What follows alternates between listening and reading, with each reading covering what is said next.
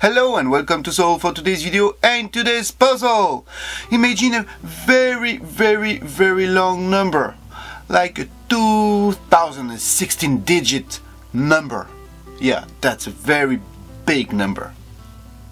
And this number has particularity because each time you take two digits of this number that are next to each other, in other words, two consecutive digits, you always end up with a multiple of 17 or 23.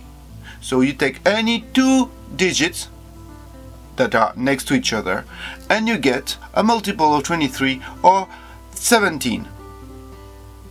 My question is, how many of these 2016 digit long numbers actually exist?